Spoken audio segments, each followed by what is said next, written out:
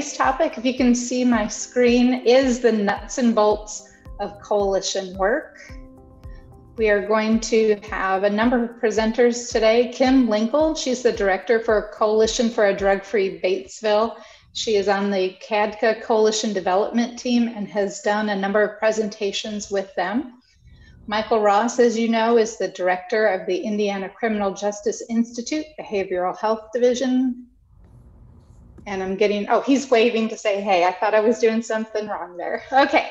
And then Sadia is our program manager, also for ICJI. And later in the program, they will share what's happening from their point of view. So Kim, while you set up to share your screens, I'm going to let everybody know a little bit about you, okay? So Kim is the director of the Coalition for a Drug-Free Batesville in Batesville, Indiana, and is part of the CADCA Coalition Development Team. She has over 20 years of experience in coalition development, specifically focusing on substance abuse prevention. She holds a master's degree in leadership development from St. Mary of the Woods College. And over the years, Kim has held a variety of positions working with coalitions both locally, regionally, and statewide.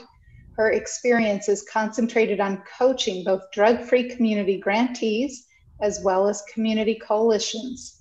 Kim is driven by assisting coalitions in creating community-wide change to improve their community, one change at a time. She enjoys seeing people come together to work on improving their community by focusing on a common goal. So Kim, thank you so much for sharing with us today.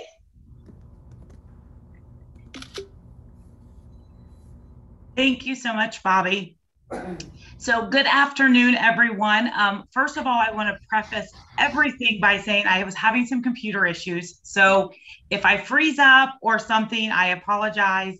I'm just excited that I was able to get on the Zoom meeting and have my PowerPoint up. So thank you everyone for attending. And like Bobby mentioned, I'm going to talk a little bit about the nuts and bolts of coalition work, specifically for newcomers, but even for those of you who have been in the coalition world, working with LCCs for a long time, because a lot of times things can get mundane. Obviously, over the last 15, 16 months, we've been living in the COVID era. And so as we come out of this, I feel like many of us just need to be reminded of things that we should and could be doing as coalition leaders. So we're going to go ahead and get started. If you can answer yes to any of the following, you're probably going to hopefully learn at least one new thing today, a takeaway. So if you feel some days I'm extremely busy, but I feel like I hardly accomplish anything, I have spent some days just responding to endless email threads. I haven't met one-on-one with each and every coalition member. I haven't seen our logic models, action plans, evaluation plan, or sustainability plan. I don't know all of my funding sources or my budgets, or I can't list and or articulate the steps of the SPF. I'm sure all of you already know what the SPF stands for. It's the Strategic Prevention Framework. I know in the coalition field, I feel like we all talk in acronyms all the time. So I'm going to do my best today to not use acronyms. However, if I do, and you have a question like, hey, what does this mean? Absolutely put that in the chat so that we can, I can make sure that I address that immediately. So if you can answer yes to any of the following, it's just a reminder that coalition leaders are busy. We have a lot going on, and we can spend our days feeling like, we get to mark 3 things off of our to-do list, but then we add 5 things. So we almost go backwards. And so that's really what I just want to talk to everyone today a little bit about. In addition to the roles of coalition leaders, coordinators, directors versus the members who are more in that volunteer role. I believe it is a true balancing act. We have administrative acts as coalition staff. We have ongoing training and education, not only of ourselves, but ensuring that we're offering those opportunities to members. And we're continually building relationships. I know many times I feel like that's all I get done. However, that is such an important and vital part of the coalition work that we do, that it is important and should take up a vast majority of our time, as well as the coalition work and duties. So by that, I mean, implementing strategies, doing programming, if you're a coalition or an LCC that does programming, determining your strategic action plan, what you are going to do over the next year, the next 3 years. So in addition to all those previously 3 mentioned things, we also have all that additional coalition work to do. So it's a true balancing act. And I love the picture about multitasking, because I feel like on a regular basis, I multitask every day, all day long, as I am sure most of you do as well. So now I want to roll in a little bit to the role of a coalition staff, and then we'll talk about coalition members next. So really, I see as a leader, coordinator, director of the coalition, more as a convener. You're not always doing those everyday, maybe events out in the community. Hopefully you have members that are willing to step up and do a lot of the action and do that type of work, but you're convening the group, you're bringing them together, you're sending out the information about upcoming meetings, you're working to make sure that your action plan for the year is being met, and you're helping remind the members, and if you have an executive committee, if you have a leadership team, or even if you're organized just that, that the whole coalition or the whole LCC comes together to make decisions, you're that person that really brings them together. Many times you're also serving in that role as a facilitator. Sometimes the coalition staff does end up facilitating either the coalition meeting, or, if you have committee meetings or other types of meetings, you are that facilitator. Hopefully you have a president or a chair, whatever that role may be, that would actually run the meetings. But sometimes, unfortunately, that role does fall on us as coalition staff. Many times also where I see us as coalition leaders serving in that facilitation role is specifically with the youth component. So if you have a youth coalition or a youth committee, many times those youth just need someone to guide them, not really to, tell them what to do and give them directive, but to really guide them, because they're learning, they are still young and learning the process of how organizations work. And so they really need someone to help facilitate that work and to continue to drive them forward. Also, as a coalition staff member, we're overseeing and managing those day-to-day operations. I know, as an LCC coordinator or coalition director, you have your, community comprehensive plans to do. If you are a drug-free community funded coalition, you have your, all of the work that comes along with being a drug-free community fund recipient. Division of Mental Health and Addictions has some funding that comes out. So you're really overseeing and managing those day-to-day operations. And many times that is where we can sometimes get bogged down. And I know I mentioned in the initial slide about emails and feeling like that's all you get done every day.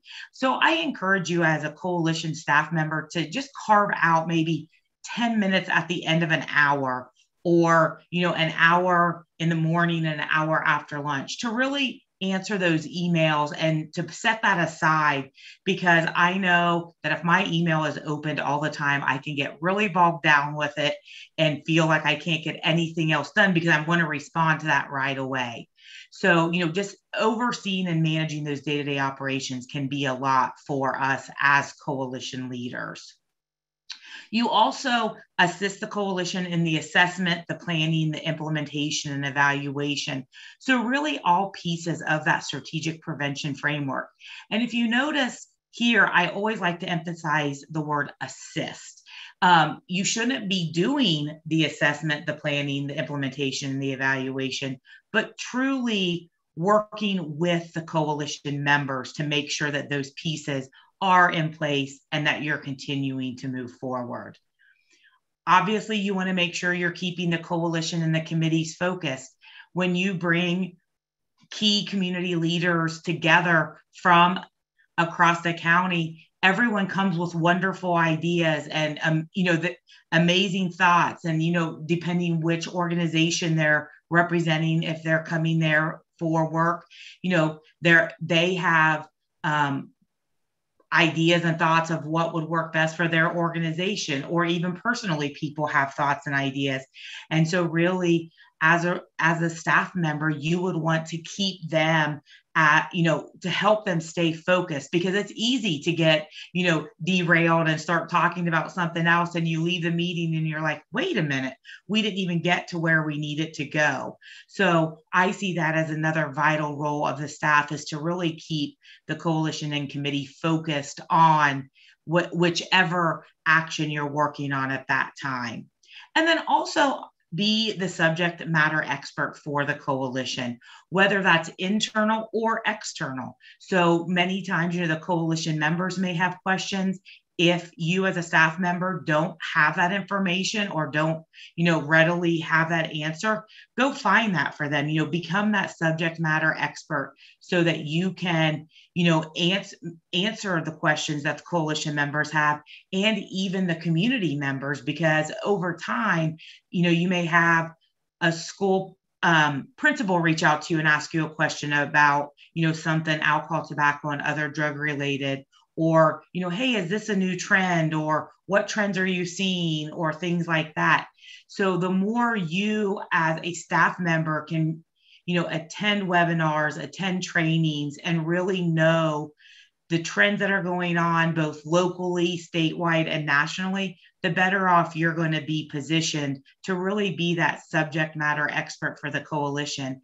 I feel that there's so much data that we can truly have in our heads at once, but I know that's one thing I try to do really hard in our community, is kind of know those big data points that I feel a lot of people may ask us about. Like, I know over time people say, do we still have a lot of youth, that are drinking? Well, obviously, so that's one data point I want to keep in the back of my head so that I have that readily available. Now, many times if they're like, hey, what percentage of sixth graders reported that they were, used alcohol in the last 30 days, or, as we're in a coalition meeting, obviously I also may not have that number specific, but I know where to go get that at. So, as that coalition staff member, always be ready to answer questions when you can, and then obviously have that information available if you don't have that, right there on the tip of your tongue to share. Next thing I would like to talk about is the role of coalition members. And so I really see the role of the coalition members as really driving the work of the coalition. So the staff member is more in the background, helping navigate the systems, making sure there's funding to be able to do the programs, the initiatives, the strategies, the environmental changes that you want to make. But really planning and setting those priorities should be up to the coalition members that come to the table each and every month. And so it's vital to have a good group of different sectors at the table so that you can get everyone's input and you can really know what's going on in your community to make those changes. They also need to be the drivers in defining the role of the coalition.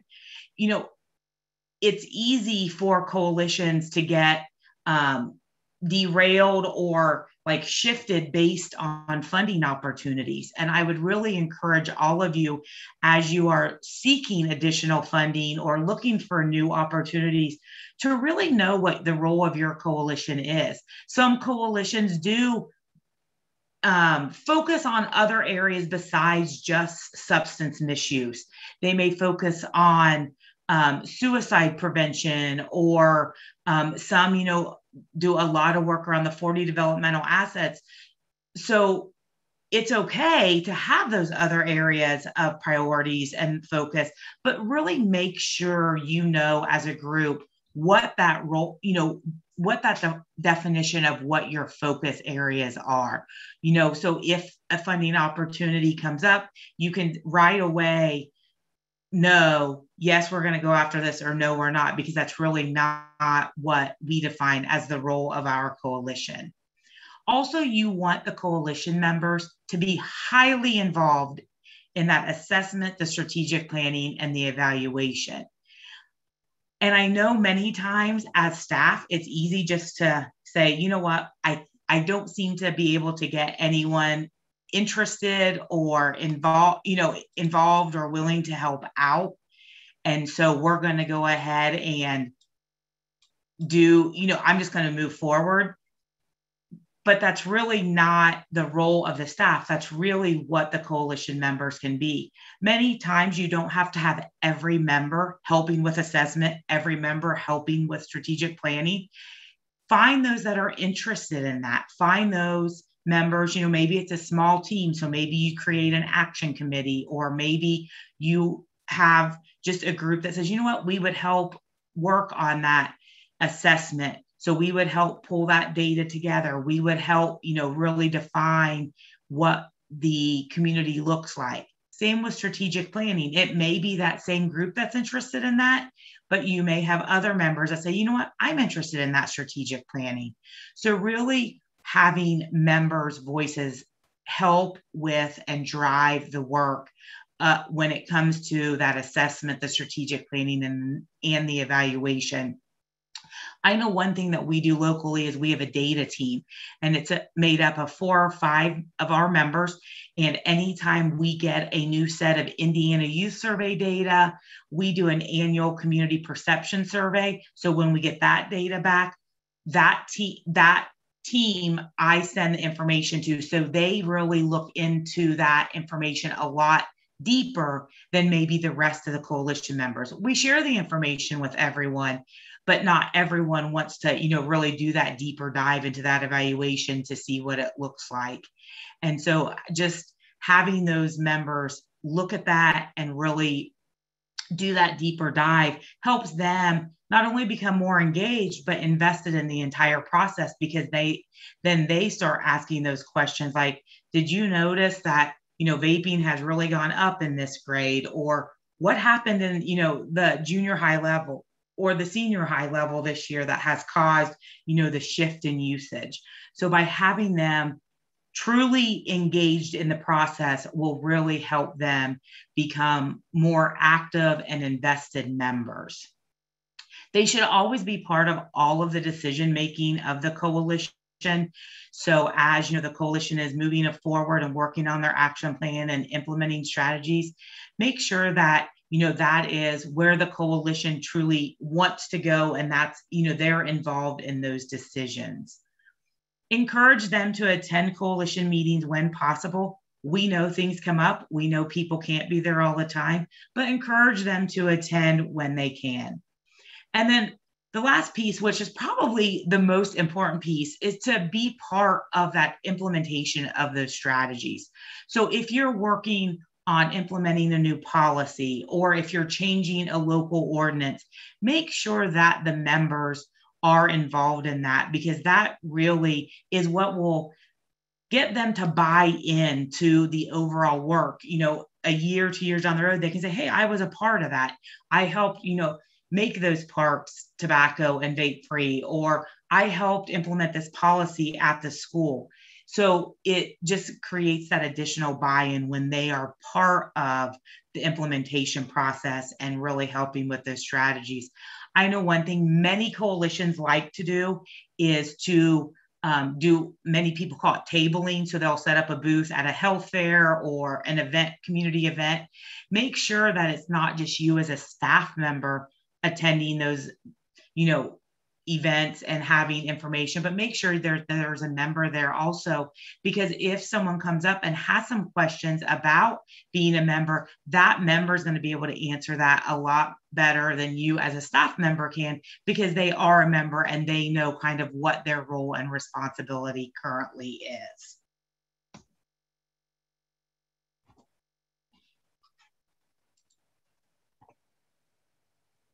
And some things to know about roles.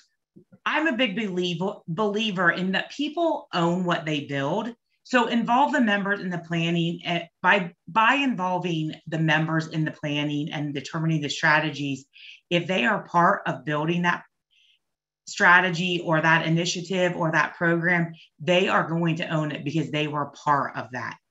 I also think it's important to break down the tasks. If we just simply as coalition staff say, hey, we need something done that's a huge task, many times people are like, wait a minute, like, do I really want to take this task on? However, if we break those tasks down and we can say, hey, Joe, can you please, reach out to, the chief of police and ask them about this because I know you're good friends with them. Well, that's much easier for them to do than if we say, hey, can you oversee this whole event, or can you do this huge task?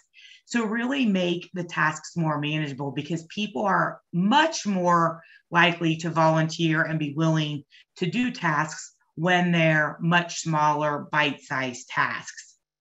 And then I know that one thing that I have learned over the last 15 months is to really meet the members where they are and understand their interest and engagement level and be flexible. Many of you have key leaders in your communities that sit on your LCCs, that sit on your coalitions. And during the pandemic, it has been very challenging for many of them to come to the table. We're very blessed in our community, and our mayor is on our executive committee.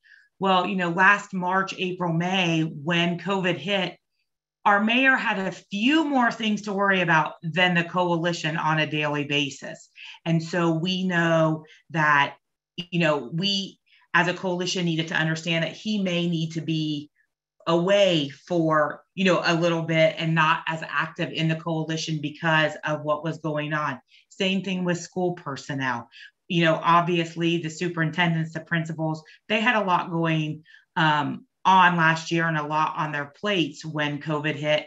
And so we as a coalition had to understand that sometimes the coalition isn't their top priority or isn't even in the top 5 items of their priority list at that point. So be flexible, meet them where they are, understand that they may still be very interested and want to be engaged, but just the time and what they're dealing with either in their personal life or their professional life doesn't allow that. And just be flexible. I'm a I really feel that communication is key. So I know we continue to just have paper meetings for a few months when it first hit, just because we knew that so many members weren't going to be able to attend meetings. So we would just send updates. Our executive committee met, but we as a coalition did not meet for a few months right after the pandemic hit. Then finally, I just want to spend a few minutes talking about community building and engagement basics. So I know I just mentioned to be flexible, and that's important in all aspects, not just coalition work, but I just feel like we need to be flexible. People change positions, people's lives change, their kids grow up, they start having children, and so they may not be able to be more engaged.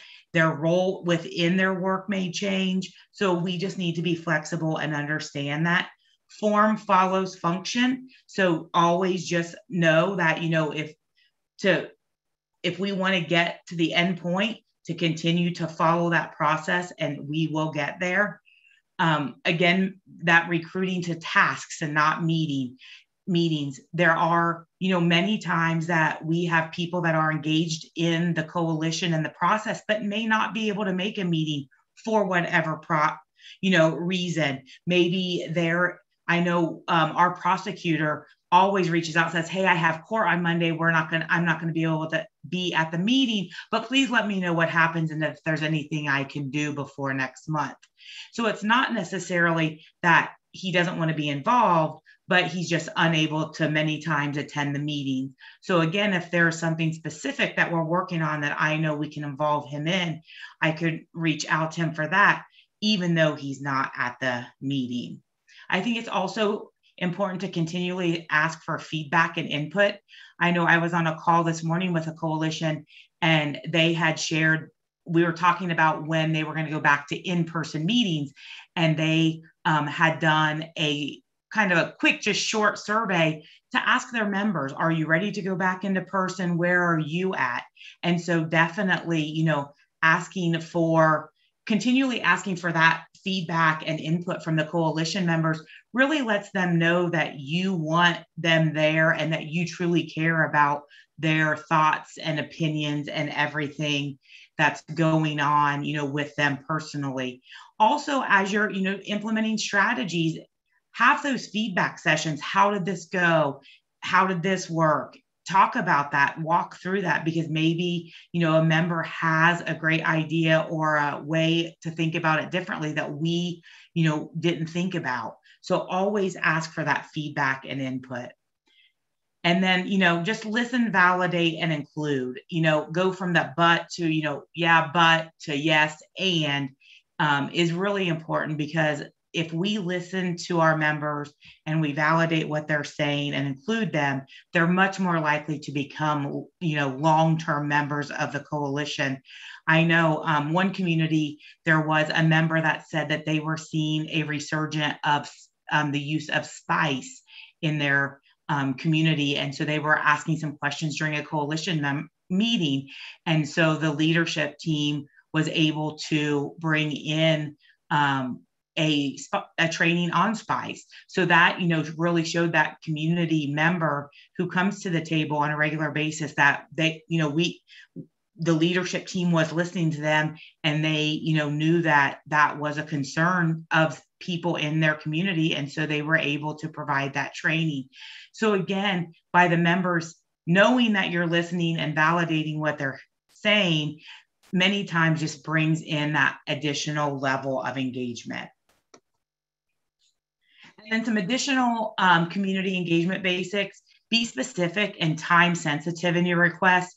I know it's so easy for us to say, hey, can you give, the superintendent a call and talk to them about X, Y, and Z?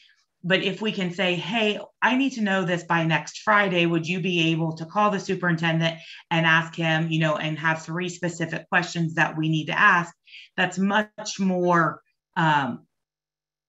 focused, and a coalition member is more likely to say, yeah, you know what, I can do that for you, because they see it as a 10 or 15 minute call that they're going to make, and they know exactly what they're going to do. Also, celebrate a sector a month. As a drug-free community grantee, obviously there are 12 sectors that are required to be around the table. So by celebrating a sector a month, each person is celebrated at least once a year. And then also, I encourage people during that time. So I'm just going to say it's the month to celebrate law enforcement. Not only celebrate those law enforcement officers that are at the table and involved in the coalition, but also take that opportunity to spend a few minutes just saying, hey, is there any other law enforcement agencies or representatives that should be here? Who else could we bring to the table? So it's a way on an annual basis to really talk about each one of those sectors. And it's a way to just continue to bring new members to the table. And again, to get input from the whole coalition. I know one thing that we have done is if someone says, oh, I think this person or this agency should be at the table, we will simply ask, do you know someone there that you could reach out to?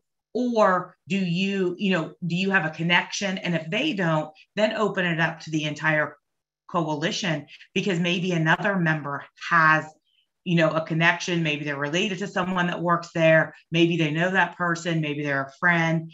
So, be able to make that more personal ask. Seek out ways to help your members. And I think that's very important. I know sometimes you think, why am I sitting at this reality fair? Or why am I sitting, doing this? Well, sometimes we as coalition leaders need to step outside of our box also and help our partners do something that may not be 100% in alignment with actions that we are doing right now and strategies. But obviously, they're being part of our coalition and they're invested in us. So we also need to, be willing and able to help them and make sure that their objectives and their goals are being met as well.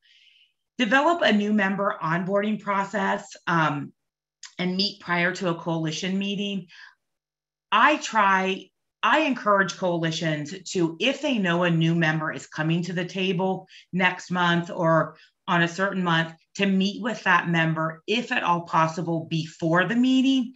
And the reason that I encourage you to do this is so you can just answer any questions and kind of find out their why before they're at the table. I've seen way too many times a new member come to the table and they sit there for a meeting, they really don't say much, and then you never see them again. And so if you know someone's coming, I encourage you to meet with them to kind of find out their why, what their interests are, where they heard, about the coalition at before, so you can kind of prep them, with some of the strategies, some of the action steps that you guys are working on. If someone just shows up at the meeting, which I'm sure happens, a lot, I encourage either you as the coalition staff or if you have a leadership team or an executive committee, maybe one or two of those people would be willing to just stop that new person immediately after the meeting to just check in, thank them for coming, see if they have any questions. Because again, we all know that we talk in acronyms. And if you have, there's going to be strategies and action that you guys may have had on the agenda for 3 or 4 months that now they're just coming in and into the middle of it. And so maybe they don't have that history and that background. So I think by having that onboarding process and determining, if a new member comes, who's going to talk to them after the meeting, who's going to follow up with them, or who's going to meet with them before the meeting, to really welcome them and make sure that they know, that their voice is wanted at the table and, that the meeting is open to everyone. Kim, this is so good. And I'm so sorry to interrupt. We've got 10 minutes left on our meeting. Okay. And we did have a question come through on the chat. And I want to give other people a chance to ask you a question, really get into your head and pull that information out. And one of the questions was, how are you celebrating a sector? What are you doing? What's the party? So what we have been able to do is, so we purchase an item, obviously for the year. So one year we did the nice golf umbrellas with our logo on it. So when it was your month to be celebrated, so if it was the youth organizations, so all of the youth organization members that were at the table got that item that day. We thank them for coming. I think there's so much more we could be doing, like putting it out on social media and really making a much bigger deal. We haven't necessarily gone there yet, but so not only are they getting a small token of our appreciation, for example, the golf umbrella, one year we did like the Yeti cups with our logo on it, but by the end of the year, every coalition member has that item. So they know they're going to get it. And then if we have extra items, then we'll use those, for it as community organizations reach out to us for giveaways and things like that. So that's how we celebrate them. Like I said, there are so many ways we could celebrate. That's just what we have done. That personal thank you, and then a small token of our appreciation for them being there. Great, thank you. Okay, just so we can keep moving and take advantage of Kim's time, is there anyone else who wants to unmute and ask a question, or go ahead and put it in the chat? We'll just take another maybe a minute or two before we turn it over to ICJI.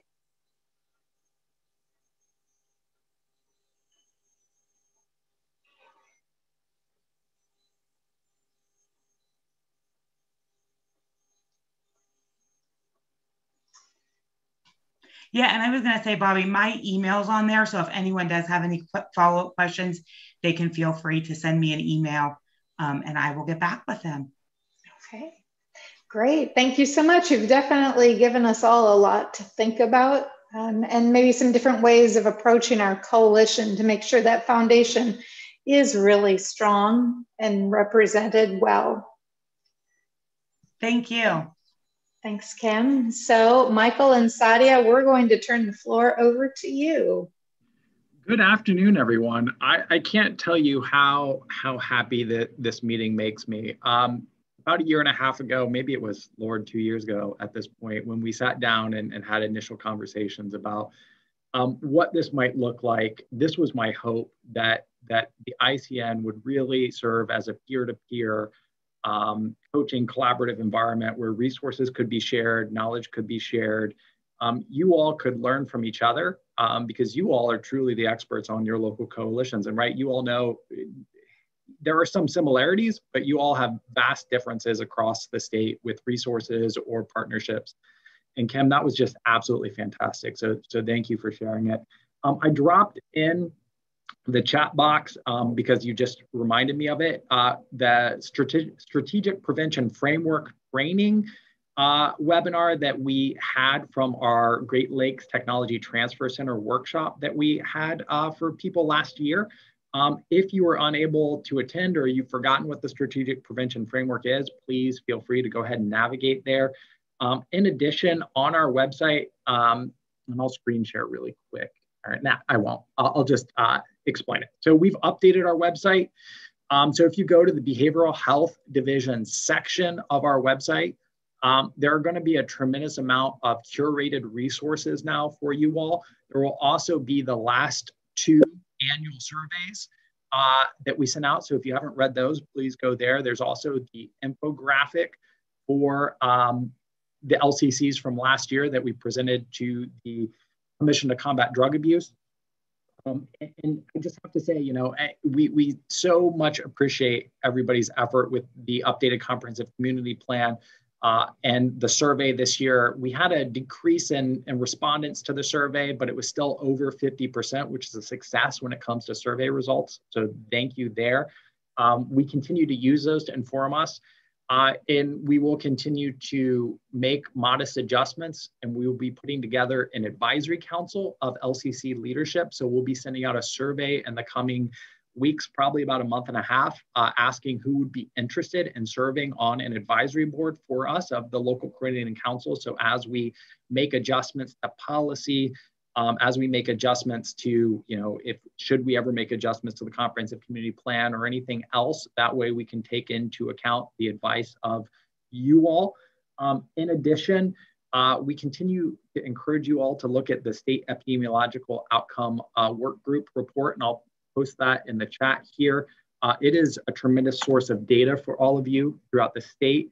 And the final thing I'll say before I turn it over to Sadia is, you know, part of our reason for updating the comprehensive community plan and moving to a point in time for you all to be able to submit to us was so that we could more accurately understand what's happening at the local level.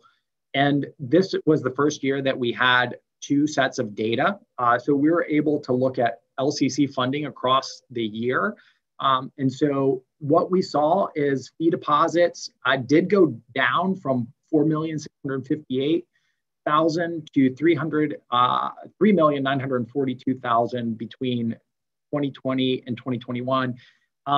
Anecdotally, we could suspect that that might be related to the pandemic, but it's hard to say. I know many of you have experienced this and have expressed to us that you wanted to understand that. We're like we said, we're continuing to look into this, but this analysis is the start of that.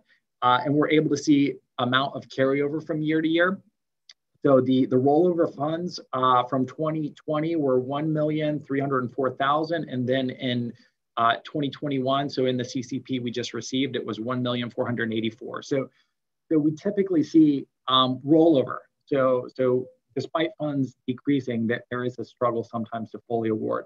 Now this is the average, and that's not representative of everybody, because some people might fully award and others may struggle. But this is allowing us to be able to sort of have those analytical conversations, see where we can provide technical assistance, see if any of the processes need improvement or if statutory language needs revised.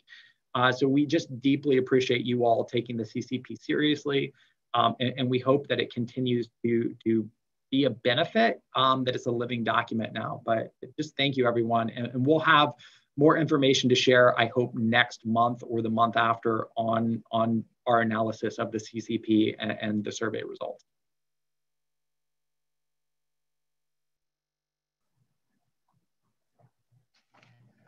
Good afternoon, all.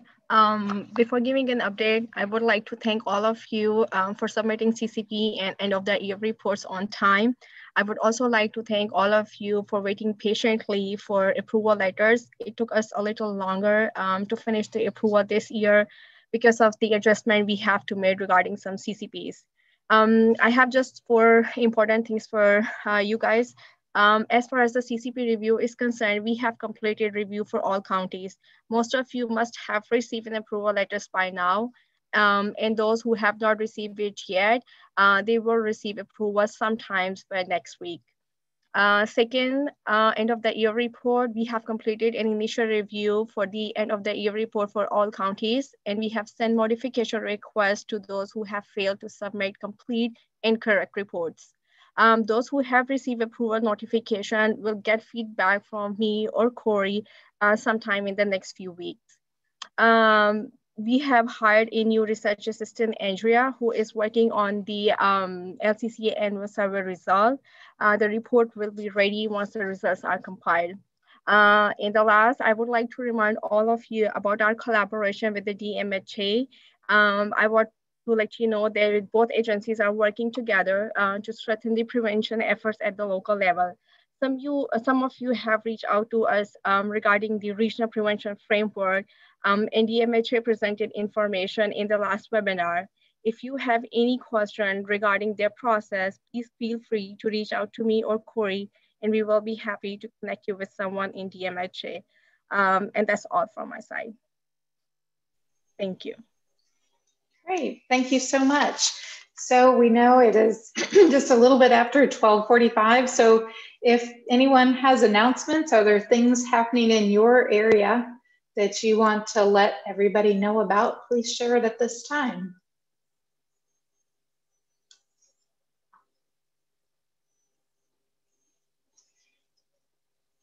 Okay, I know here in Scott County on June 3rd from noon till 1 o'clock, we have our monthly CEASE meeting, and we have a presentation by Sam that's going to talk about the impact that legalizing marijuana has on a state, a community, looking at it from a financial and a social and a business aspect.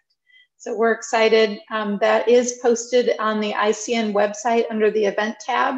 So if you would like to jump on and watch that, you're more than welcome to.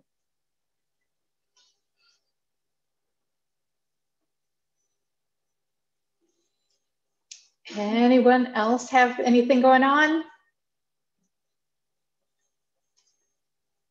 All right, very good. So next month, we are going to be talking with an LCC who has excellent relationships with their school systems, so we can really dig in and understand how they got that, how they're maintaining it, and maybe come up with some ideas of how we can continue to improve our relationship. So we hope to see you then. We will definitely share those links with you. It is the same Zoom link, so if you've got the one from today, you can just copy it over to next month if you haven't done so. Thank you very much for joining us today. We will see you next month.